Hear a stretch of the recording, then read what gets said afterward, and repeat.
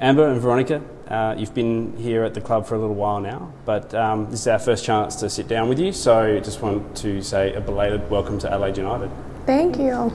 So how are you finding Adelaide and Australia so far? Well, it's beautiful. I love it. When I landed, it was a little bit gloomy, but I was really happy to see the sun come out, and it's been amazing. The girls, the coaches, the facilities, it's all been kind of a dream, so I really love it. Amber, how about yourself? Yeah, likewise. I like the kind of small city feel. It's easy to get around, much easier than Houston. The people are super friendly. The food's great, the weather, you can't really beat it, and then got good soccer on top of it, so it's a great place to be. So tell us why you chose to come to Australia, but Adelaide in particular. Well, I talked to Ivan, and the way he described the team was exactly something I was looking for. He said that he really emphasizes on hard work and just working as a unit, as a team to reach a final goal, and I was like, yes, absolutely. I want to play for a coach and a team that cares about hardworking players and has that at the forefront of their thoughts. So yeah, that's pretty much why I wanted to come here. And Amber? Yeah, I had been debating playing the W League for a few seasons now. I've been in talks with a few different coaches over the years in different clubs. I reached out to my agent, and they were looking for a center back, and kind of just timing-wise with everything else going on in my life, both on and off the field, it just kind of worked out. I was looking for a new experience. I played in Germany for a couple of years, and then have been in the U.S. League for 5 years, and as great and competitive as it is, it's a tiresome and a very mentally fatiguing experience to be in the U.S., and particularly the past few seasons in Houston have been rough. So I was kind of looking for a new experience, a new challenge, a new atmosphere with a different coach and teammates, and kind of just revive that love and that passion that I have for the game. So again, had a good conversation with Ivan, and yeah, it just made sense to join Adelaide. Yeah, you mentioned that you looked at the W League previously, so had you spoken to anybody else before coming here, and did that help you make your decision? Yeah, there's been a few, particularly teammates of ours. Sophia Huerta joined our club mid-season. She obviously played here. I know of Abigail Kemper. I was teammates with her for a little bit. She obviously played here. And just, in general, word gets around through the Americans about their W League experience, and everyone had great things to say about it.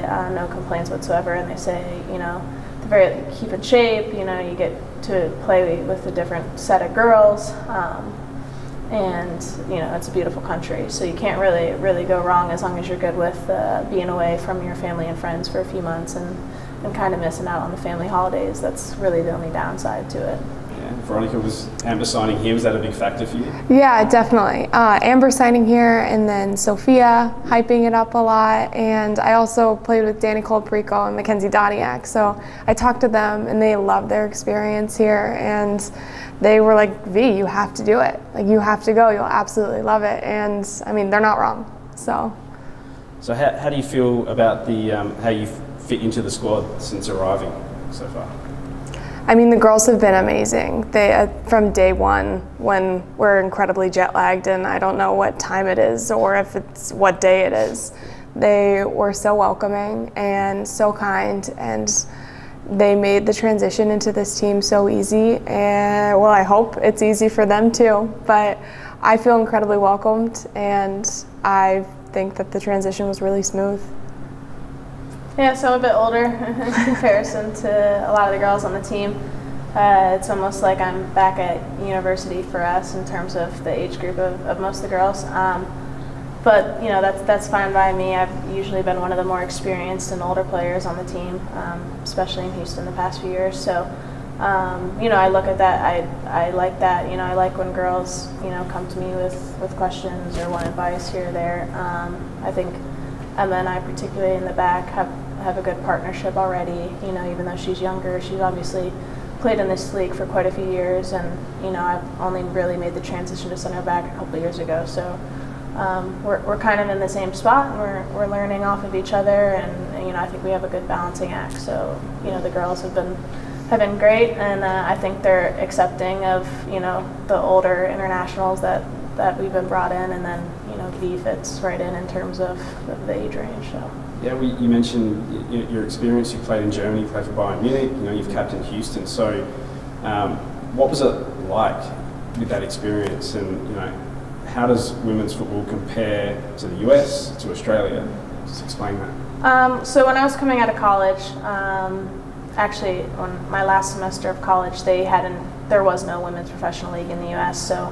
My mindset was I knew I was going overseas, and I particularly was interested in Germany because I had toured Germany before, was in contact with a few teams, and I just thought that their style of play would kind of suit my strengths. So even when they announced that the NWSL was going to start, there were so many questions surrounding it. So I was like, I just want to go. I want to experience this now. I knew it would be harder later in my career than earlier when more things were set at home. So I was really happy to join Bayern Munich. I mean, one of the largest and best clubs in the world.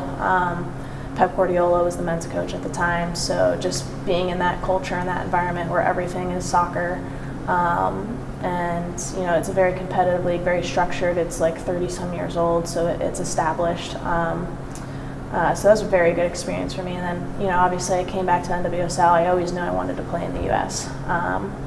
And the timing of it just worked out. And obviously I played a season in Portland, a season in Seattle, kind of moved around a bit.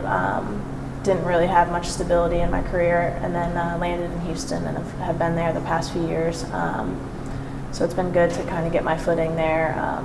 We've been underachieved as a club, been through a lot of transition in terms of coaching and player turnover. So not exactly been the experience that I was looking for, but I've gained a lot. Learned a lot, and both on and off the field, that I think has helped me. And then coming to Australia, I think it's a perfect balance between the NWSL. NWSL is super intense. Every game is anyone could win. There's world superstars on every team. And here, I think again it's a little bit more German in the sense that it's very team oriented. It's also very competitive on any day. Any team can win.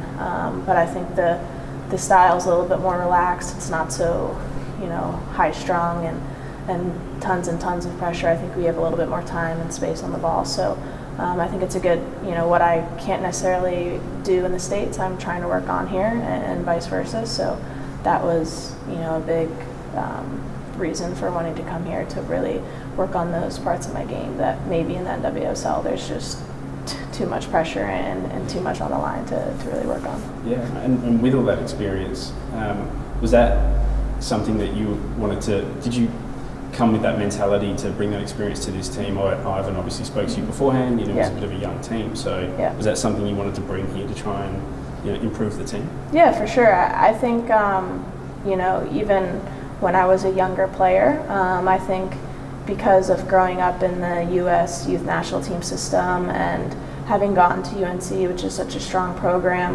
and I've just always kind of naturally been a little bit of a leader and more experienced player, and I'm very vocal, didn't matter how old I was or whatnot. So I think kind of once maybe a coach doesn't initially know that of my personality yet, but a few training sessions in, they kind of get to see that. And I've never been one to shy away from that. So I think just naturally I kind of bring that. And then obviously, yes, now I have the 6 years pro experience in different leagues. I think Ivan, and speaking with Emma too, like they specifically targeted internationals that were a bit older and more experienced.